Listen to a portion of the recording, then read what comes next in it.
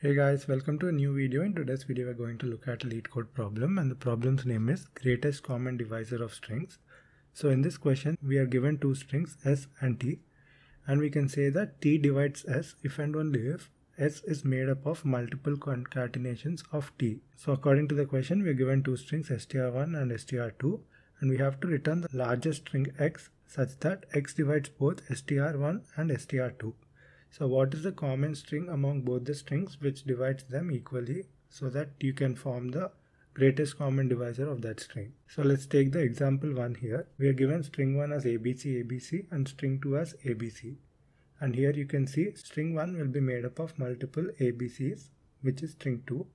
So this part is str2 and this part is again str2, and we reach the end of the string 1 and this part is str2 itself. So we can say that ABC is the common divisor of both str1 and str2. And in the second example you can see this is the greatest common divisor AB, and this is also formed by 3 ABs. So how are you able to solve these three examples? And here you can see there is no common between both, so you return an empty string as the output. So according to the question you have to find the greatest common divisor of both the strings. So for any two numbers you have to find the greatest common divisor. So in this case the length of the string 1 is 6 and the length of string 2 is 3. So GCD of these two numbers 6, 3 is equal to 3. So you find a string of length 3. So you take the substring of the greater string. So you take the substring of length 3. So 0, 1, 2, 3. So you take the substring from 0 to 2, which is of length 3. So ABC will be the output. The length is 6 and the length is 4. GCD of 6, 4 is equal to 2. Because 2 divides, 2 is the greatest common divisor of 6 and 4. So you take substring of the first two characters. So this will be of length 2 from string 1. So always remember str1 length is greater than str2.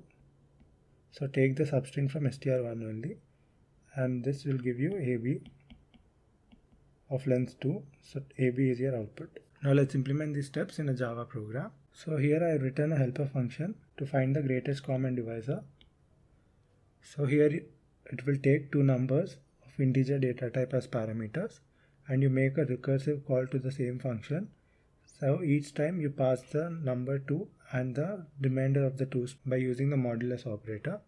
So this helper function will give you the GCD, and I'm calling this helper function inside the main function.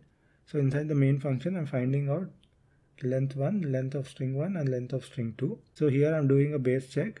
If when you combine both the strings and if they're not same, you return an empty string, like in example 3 here. Here if you combine leet and code, so here you can see Leetcode is not equal to code leet, so you can never form a greatest common divisor. So in that case you return empty string as the output, and in all other case both str1 plus str2 is equal to str2 plus str1.